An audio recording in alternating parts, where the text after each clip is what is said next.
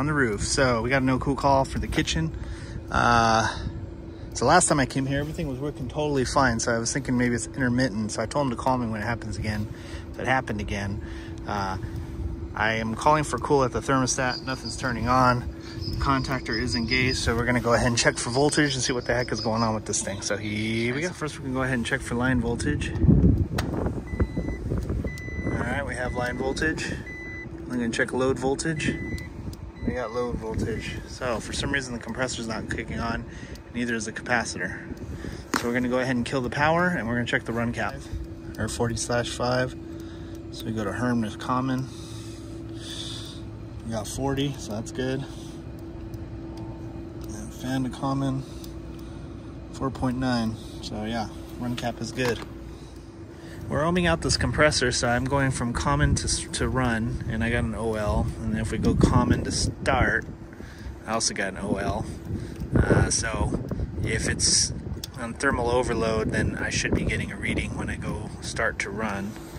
So yeah, so it looks like it tripped thermal overload for some reason. And then this has a low ambient kit, so that's why the condenser fan motor's not running, because it is a little chilly out here. It's about 54 degrees. So anyway, we're gonna go ahead and see if we can get this thing reset. We got the lid off. We're just gonna check it. Yeah, so it's pretty hot. Yeah, so it's definitely off on thermal overload. So we're gonna go ahead and see if we can get some water up here and cool this thing down. But now we got to find out why it's going off on thermal overload. So maybe there's an issue with the low ambient kit. Maybe it's not coming on when it should. So anyway, I'm gonna see if I can get some water up here. Well, of course, by the time I got the water up here, it reset. As you can see now, between common and start, I now have an ohm reading. And if we check common to run, I have an ohm reading. So it appears that it's reset.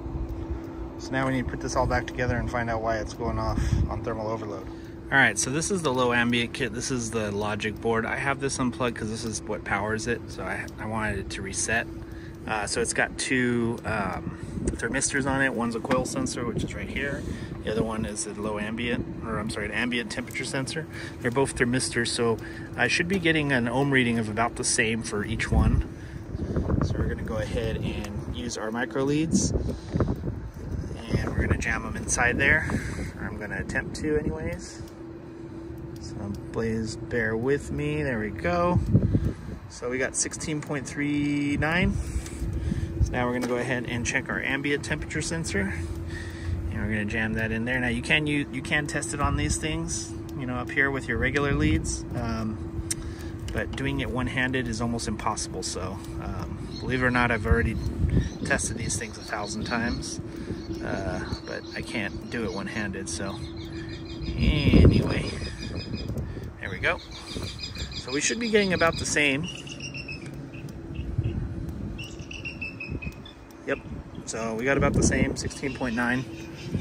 So temperature sensors are good. There might be an issue with this board, but I don't know yet. I did reset it. This right here, this is the power to it. So we're gonna go ahead and plug everything back in, hook up our compressor, and we're gonna go ahead and cycle it on, and we're gonna hook up some gauges and watch our head pressure and see what happens. And when it's operating properly, this is what it should be doing. As you can see, this one here is running. See how the fan comes on? Or it's actually off, now it's on. So it's regulating that head pressure.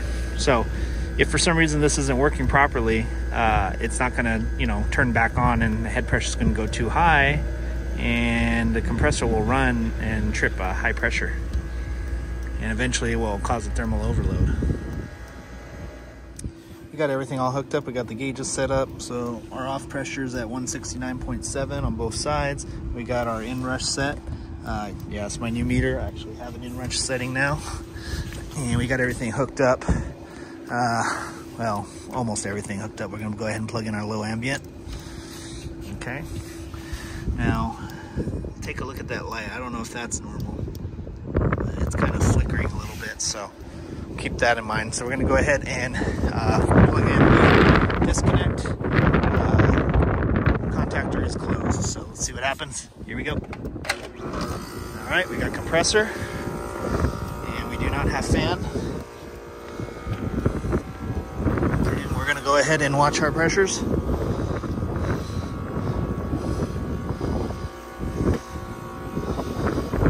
So the idea is once the pressure gets high enough, the low ambient kit should kick the fan on, which it kind of hasn't yet. It's okay though, we're still at 250 PSI. I think it's gonna kick on like, I'm not sure what temperature it is, but it should kick on before it hits 400 for sure.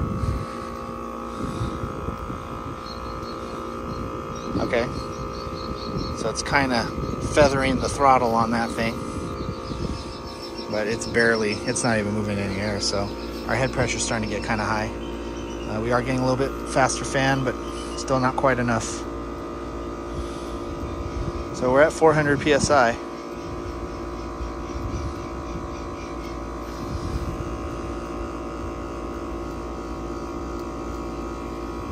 So yeah, I think there's a problem with our low ambient kit because it's not quite throttling it on all the way. So yeah, it definitely shouldn't be this high. So I'm gonna go ahead and disconnect the power. And that is why we're getting thermal overload, is we don't have the fan running at full blast to actually do anything.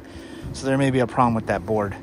What we can do in the meantime is we can go ahead and plug the fan directly in the contactor, just to make sure that the fan is operating normally. And then our inrush is 54.81 on our compressor. So yeah. So anyway, yeah, let's do this. We have the condenser fan motor plugged directly in the contactor. We're gonna go ahead and power it back up, make sure that the fan is running normally, and then we will go from there. But I'm thinking it's that, what do you call it? That low ambient kit is the problem. Yeah, so our fan seems to be okay. Amp draws 0.63, so yeah, I think our fan is good. I think where the problem is with this low ambient kit. So we're gonna go ahead and see if we can order one up, because this is actually made by Trane, and then we'll go from there. So we got it all put back together. We have it plugged. We still have it plugged straight into the contactor, just to give them cooling for now. But it's pretty cold during the day, and we're supposed to be getting like, you know, really low temperatures, and they run it in the morning for breakfast. So yeah, we're gonna have to come back, but the part, it's super expensive, so we're gonna have to get approvals before we do it. So we're gonna leave it like this for now, and then we'll come back and install it. So hopefully this helps you out if you come across something like this. So thanks for watching. Make sure you like and subscribe, comment to me what a horrible technician I am, hit that bell notification, and follow me on Instagram, Facebook. Thanks for watching.